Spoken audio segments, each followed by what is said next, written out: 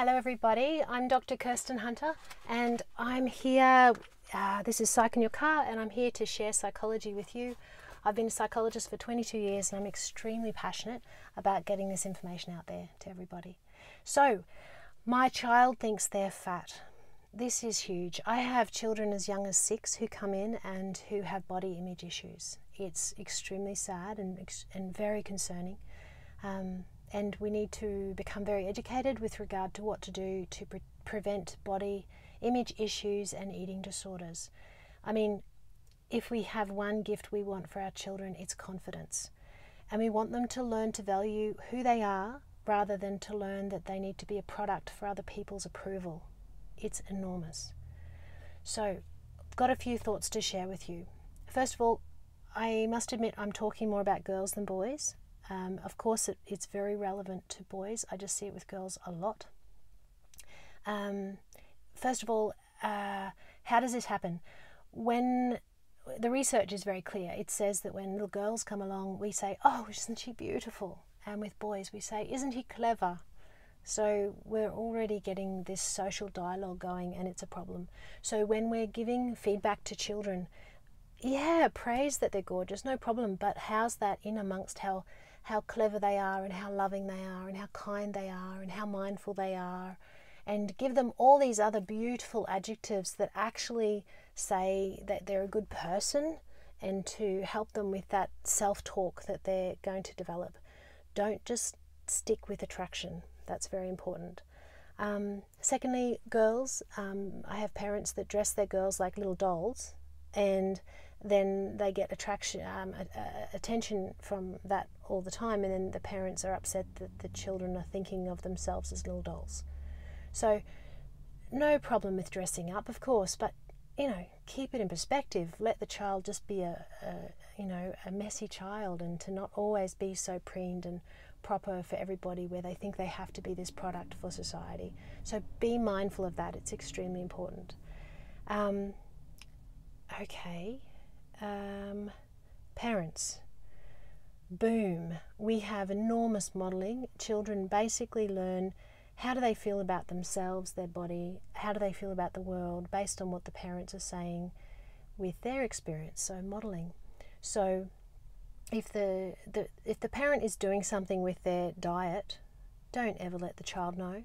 Don't talk about it in the kitchen, in the lounge room, the living area. Don't let the child hear what the parent is doing, or if the parent's saying, "Oh gee, my ass looks so big," which is good these days, which is great, or "I just can't wear this dress," or "I just feel disgusting," or any of this sort of language, the self-loathing language, the child starts to learn, wow, if you have extra cuddliness on you, then you're a failure. So don't share your insecurities with the child. Also, when the parent is doing exercise, wonderful, but model that as in, I love exercise, I'm going out because I really enjoy it, it's good for my body.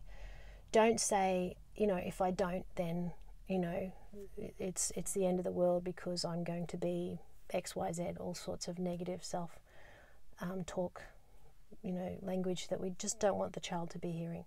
So be very mindful of modelling. You're modelling for the child how you want them to view themselves in the future. And can I say that parents get this wrong all the time, and they're just not aware. It's so second nature, I guess, to have all of that negative self-talk. The other issue we've got as well is keep an eye out with early teenagers. If you're hearing the child becoming really consumed by their image, or they're doing restraint with regard to food, which is not realistic, as in, it's not just being healthy, but they're starting to become quite fearful, then please get professional help, because this is a landslide. It's really dangerous. If you don't want the child to wear certain clothes, don't have it in the house. I have all these parents that, I don't like when my child wears X, Y, and Z, and I'm saying, well, where did they get it from?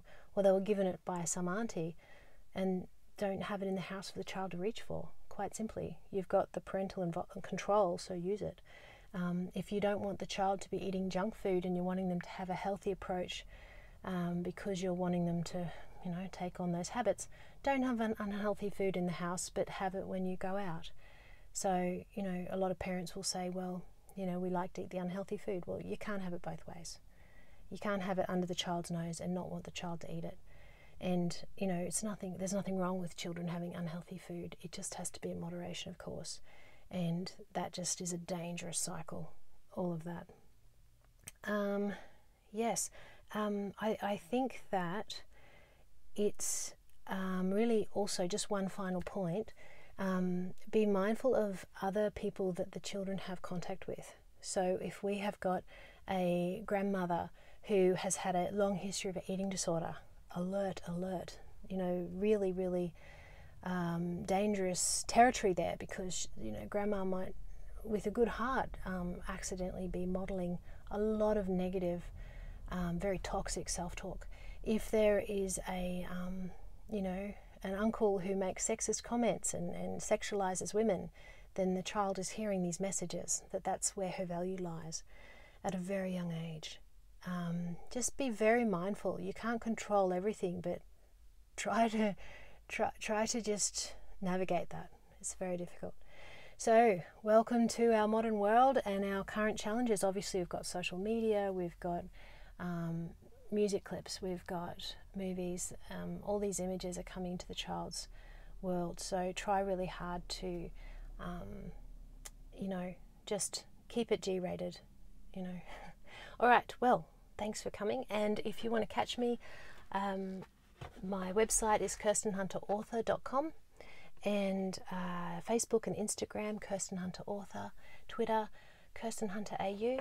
Obviously, I've got the Signposts for Living books, which go through 205 psychology areas, making psychology relatable and trying to share it with the public. So, thanks. I'll catch you later.